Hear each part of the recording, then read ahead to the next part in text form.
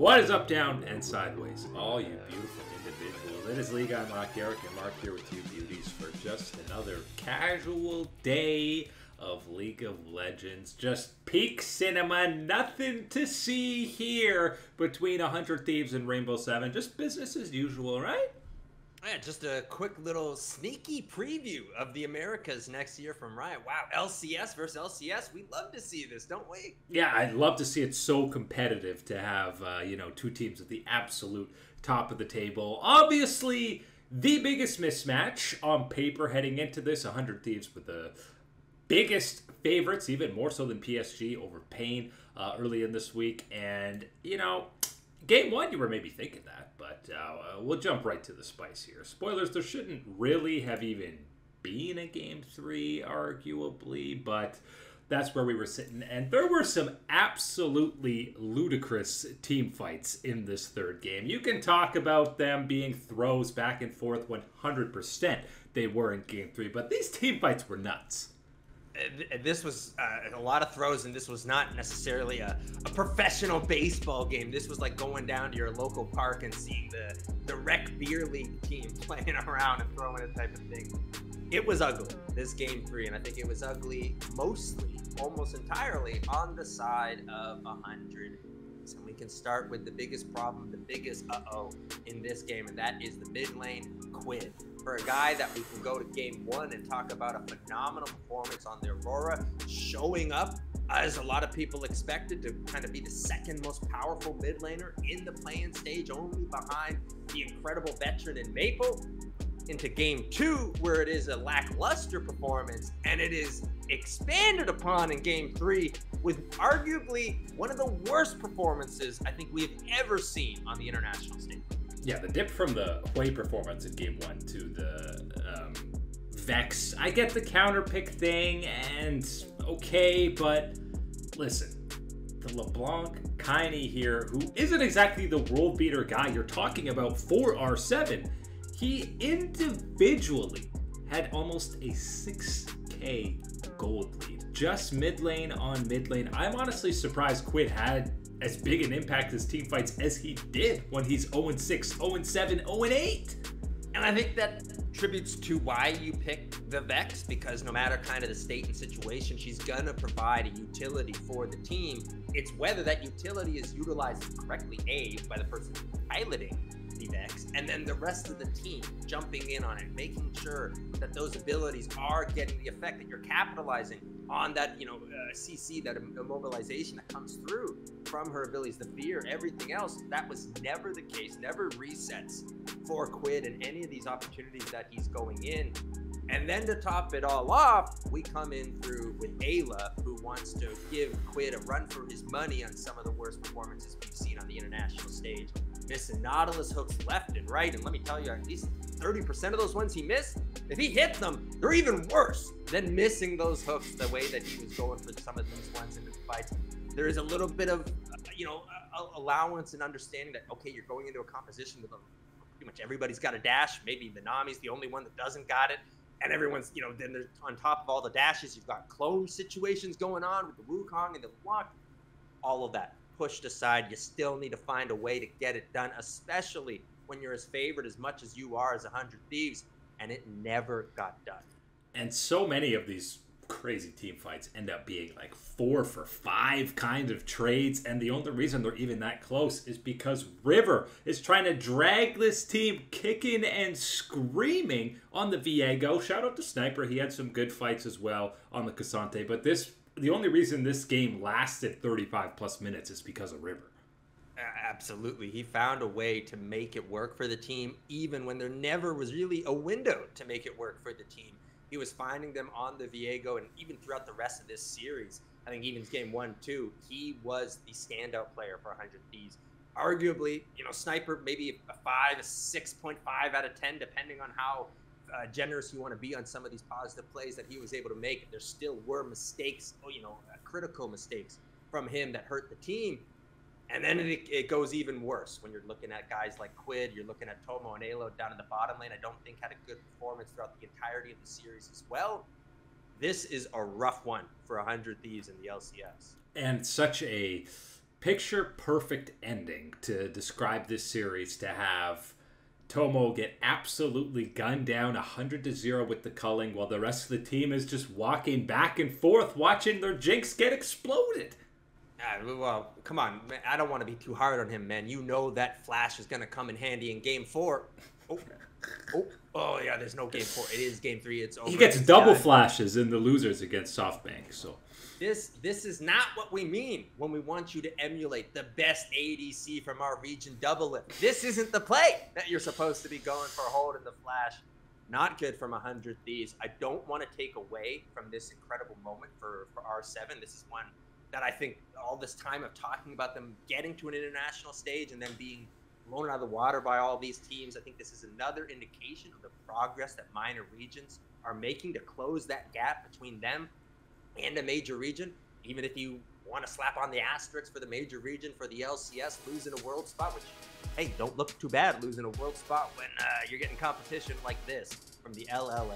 Yeah, their first ever international best of series win out of LATAM. And, you know, kudos to them, especially that second game. I don't remember a game recently that you've seen that Nocturne Orianna Shockwave work better. Tomo didn't even get to play game 2. That is some disgusting technology coming through. Absolutely. A primo combo for the Orianna, the ball delivery system for it. It was instant. Every single time the Nocturne arrived, boom, Shockwave, and you're gone. Deleted. Didn't matter which of the carries it was, either Quid or Tomo. Neither of them getting to play any of these crucial fights for the 100 Thieves instantly in the favor of R7. And then throughout this series, I think one of the guys that isn't going to be maybe talked about enough is Summit in the top side. I think he obviously did have a couple struggles with Sniper getting some of his own moments, but overall, throughout the laning phase and then into the team fight, Summit was a massive player for this R7. This whole series really just felt like a microcosm of historically the LCS at Worlds. Maybe start. Whoa, look at him. Damn, dominant game 1, looking clean. Quick looks like an MVP. They get some resistance in game 2. Oh, we're tilted. We're throwing this game. Oh, it's carrying into game 3. They just look so tentative and lost, not on the same page. Mentally, it seemed like things completely fell apart by game 3. And this is only 3 games into Worlds. We shouldn't be that mentally fragile, even with a team that has such little international experience. That's where I think that this comes into play, is that lack of international experience, the emotions, everything that can come into it, and how you're able to steel yourself in a series, right? Where you do get that overwhelming first win and you get that resistance, you get that pushback, and now all of a sudden, you got to go to that game 3. It's do or die. You got to buckle up and get it done. You know, it's that flight or flight type of situation, and pretty much for almost all of 100 Thieves, it was the flight response. It was absolutely not the fight that you wanted. This is a rough day for the LCS. There's no way to really sugarcoat it all the way around. Congratulations to R7. This doesn't mean it's all doom and gloom, that it is the end of the world for the LCS. This is not uncharted territory for us, believe it or not. Still got a life to live in the losers bracket. And, you know, 100 Thieves, you could see Sniper after this series did not look in a good state mentally, looked sad, of course. So don't flame these guys too hard. I know it's fun to meme on the LCS. Ha ha ha, near airport run, starting early. Look at this, won't even get out of plain sight. But yes, they've got another opportunity to go through that losers bracket, and we'll see what these young players are made of mentally to be able to bounce back in less than 48-hour turnaround time to get back on the Rift and prove themselves that they do actually deserve to be at this international event. R7 got a little bit of history now with who they're going to be playing in that winner's bracket, because GAM eSports. This was the one that we were saying, this is close. This is 55, 45, 60, 40 in favor of GAM, but we're expecting something out of the Hawks. GAM was all business on the day, and especially Kiaya and Levi. This new 14.18 meta, they're curving it up right away, even though, you know, the Softtalk Banks, they got Ziggs bot, Lucian mid still. We got an AD carry mid lane matchup, but an Aurora Shyvana top side. Oh, baby. Yes, sirree. And we got to see absolutely throughout this series that Aurora is the champion we thought she was. A lot of people saying, even with, the nerfs that were going to be coming through, look for her on the 100% pick ban type of situation. Bring back the global ban. That's what everyone's saying. At this point, I might be in favor of that type of situation. Aurora all over the place, still seeing that ultimate, yet incredible value, being able to keep people in that type of containment zone for that little bit of time, let your teammates catch up, let abilities go off cooldown, all sorts of things, getting you into that moment, getting the prime before you take the team fight. And then add on top of it that Shyvana that you talked about, oh, Levi in the jungle. This is one of those ones where I've been wondering when someone was going to bust out this technology again. I know we had a couple years ago, mythic items come through. She's incredibly strong with demonic essence, crazy, tanky, gets knocked down. Items tuned a little bit, and she gets tuned a little bit. Didn't really touch her ultimate situation, and I think that was one of the ones that didn't go really noticed on what was so strong about her. Because you're getting this ultimate back lickety-split as soon as you're hitting level 6 and unlocking it in the situations. You know, 1.5 jungle camps, you're right back to having that ult charge. I think even in this one, you saw taking out a ward, had it over a third filled back to the full level. That was incredible, fully utilized by this GAM squad. Yeah, the double tap on wards, even just walking around, it was incredible how quickly it was ticking back up, and incredible how much damage Levi was doing. There's a reason this was banned against him pretty often in the VCS. Now, case in point, you see why. And yeah, the Aurora in the second game is really where Kiaya popped off on it. And aside from the start of game 1, where both Easy Love and Elio were kind of inting in the 2v2, just disrespectful recalls, disrespectful walking forward when their partner's not there. That was bad, but outside of that, this was all GAM all day, and Easy Love had some of the best deadly flourishes on a Jhin that I have seen in a pro game. Oh, bro, how infuriating is that to be just hit from a mile away? 6 screens, yeah. I'm out of here. Nothing. You don't got anything to stun me up. Oh, I'm stunned in place and I'm dead. That's one of those situations you feel bad for him, but you got to give credit. And yes, you know, a little bit sloppy at times from Easy Love, but hey, picking up a quadra kill on Jhin, I'm counting that as a penta. That's good enough for me. Yeah, that's like what you want on the bingo card for Jhin. It's better than the penta, really, but usually we're accustomed to GAM. It feels like the last couple of years at these international events, it's a slow start. They're dropping games, maybe even a series to a team that they should beat, but this was not even 60 minutes. This was pure domination, vintage of Vietnamese gameplay. They weren't at a kill per minute, but you know, they got almost 20 kills in both of these games, and they were fully in control basically from start to finish in this series. I think the most impressive thing for me about this one with GAM is, you know, as you laid out, it's not that slow start, of course, is an important one that we have seen and you know, has unfortunately been the downfall, really, of the last couple of times GAM has made it to the international stage. But the big one for me in this, not really a gimmick type of thing coming through in the composition. Yes, you can go a little bit unpredictable in saying that getting that, you know, Shyvana to appear in this type of situation, you already laid out. We've seen that in the past from Levi, and yes, there is the Aurora and what she is, but it's not really the same type of gimmick that we have known GAM to have to rely on to bring that playing field closer to the beat in the middle. Not the case. It was overwhelming power and control from this team right from the get-go. And, you know, makes for a terrifying matchup now going forward for GAM when they're at this level. A bit disappointing. As great as GAM looked, you were expecting a little bit more out of the SoftBanks Hawk, especially, you know, Evie on the Rumble. There wasn't even a single impactful equalizer that I remember in this series. No, and that was kind of the problem I think a lot of people had identifying Rumble into this one. One of the champions, again, knocked down quite considerably in the last couple of patches before we got to this one. Evie, someone we know who is going to say, damn, be the patch notes. I'm playing what I'm comfortable with, what I know and what I want to do. Didn't work out this time around for the SoftBank Hawks. This, and combined with the 100 Thieves matchup, leads us into a very unique and interesting situation as we move forward into the winners and losers brackets.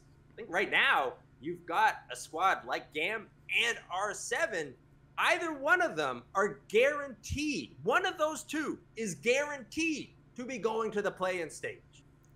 That's what's crazy, is now it feels like the first round is when Worlds really starts now, because now you have A, elimination matches, and B, qualification matches. And as you mentioned, that GAM R7, obviously R7 winning that would be insane. It would be the first time that a LATAM team's getting through the play-in stage to go to the main draw since the format changed, I don't know, like a decade ago now. Basically, GAM is obviously very familiar with that main event and will still be the big favorites in that matchup. But when you look at the other matchups heading forward, woo! They get real spicy. You start with that other winners matchup now. MDK versus PSG, who I feel like heading into this event, you had PSG probably significantly far ahead of MDK, and then you saw MDK against Vikings dominate. PSG struggles. I still think PSG should be favorites, but it's a little closer now. It wasn't clean enough from the Mad Lions to get me to say that it's fully matched up, but it certainly was more of a struggle for PSG. Even, you know, when you look at the second and third game being more in their favor, you still got to say that getting that type of test, getting that type of scare from Payne brings you more in line where I saw the Mad Lions. And I think this one is going to be the brawl that we have been waiting for. I'm very excited to see how this series plays out. Of course, the experience on the side of PSG up against those rookies with El Yoya on the side of Mad Lions Koi.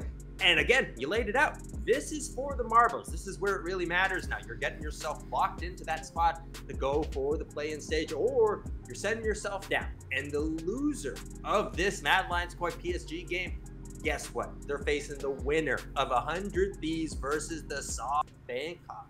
And I think what's important is whatever level these guys are at, you'll realize, okay, even if you lose, you're still the favorites to be coming out as one of these other seeds when we do get into that play-in stage. But the loser side, obviously incredibly high stakes. And this is where 100 Thieves versus those SoftBank Hawks, again, as we just alluded to, depends on the mental fortitude that Golden Glue can get for the boys, because I would worry for 100 Thieves mental and the LCS if they lose this series. There's still plenty of opportunity to bounce back and redeem yourself, but if you lose to R7 and then the SoftBank Hawks, honestly, probably the two weakest teams in the play-in stage, that's a lot of flame.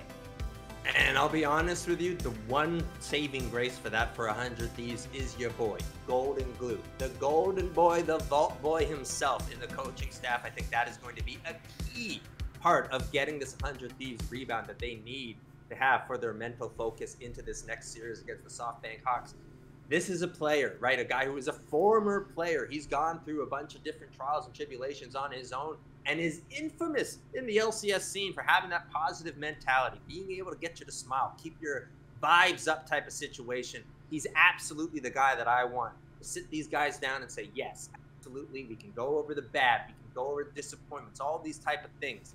You got to find a way to believe in yourself, reset, focus on what you are capable of, and head into that next match with a clear head. He's the guy I trust for the job.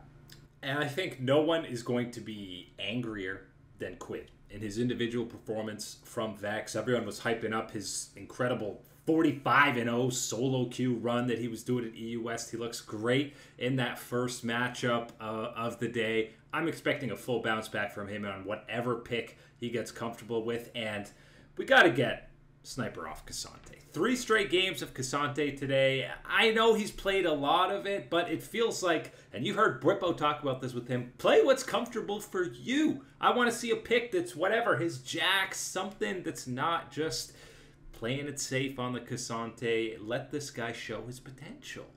Yeah, I think that one of the biggest problems for that is, you know, of course you want to take that safety route is what you're going with that Cassante, but you got to be able to roll that dice a little. You got to live with the fact that if, you know, you're taking some of these champions that Sniper is more comfortable on, able to pop off a little bit more on, yes, you do have that risk that it goes south, it goes sideways, all those type of things. That's absolutely nothing to blink at. But you got to consider what that upside is and how that unlocks your prime potential as a team. I think that's a key part of it for 100 Thieves. And then when you talk about Quid, no one, yes, is going to be more disappointed than himself. This is someone that I think needs to get, you know, a little bit of ego mojo going at this type of point to go, you know what? have proved myself at the very least at the LCS level, I should be able to handle myself and come in here as a big swinger at this type of event in the play-in stage. He's got to show up and be able to deliver that for 100 Thieves, a key part of what makes them work.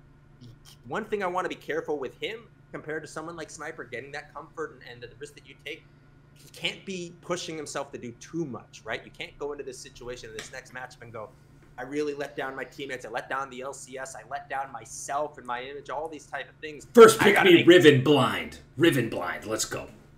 I'd be okay with that for Sniper, but certainly not maybe for Quid in this situation. You got to be careful with that. That's one of those things that I'd be examining on kind of the mental side of him heading into the next season. And at least if, you know, historically you go back, remember, it was just last year. Team BDS, they dropped their opener to Team Wales, the second seed from the BCS, and then BDS proceeded to 2-0, 2-0 their way out and into the main stage at Worlds. So it's not fully the death of 100 Thieves yet. That final losers matchup is, of course, Pain versus Vikings eSports. And after these matches happen, I think we both said Pain should probably be the favorites here. Yes, Pain should be the favorites here. What they showed against PSG, they need to be able to keep that type of momentum from that first game, and that focus is what they need. For Viking, it really has to be that bounce back. We really need to see them show what they've got. Yes, you had enough to make it somewhat interesting at times, get a little poke here against the Mad Lions, but never enough to fully make it that series. That's what we got to see from them. You got to be able to look at what you saw from the Gigabyte Marines and say, hey, we've gone toe-to-toe with them. We've got that type of energy too. You got to bring that to the Rift in your next matchup against Pain. And I still feel like, you know, MDK and PSG both probably going to be seeds to get through, and hopefully we get GAM to go through. But this is just the beginning, and this R7 matchup again just highlights how insane the World Championship can be and how impossible it is to accurately predict your pick'ems, as most people's are probably already busted from 100 Thieves losing. But that is it today for League Unlock. Eric and Mark here with you, beauties. Thanks for hanging out, and we will catch you on that flippity flip.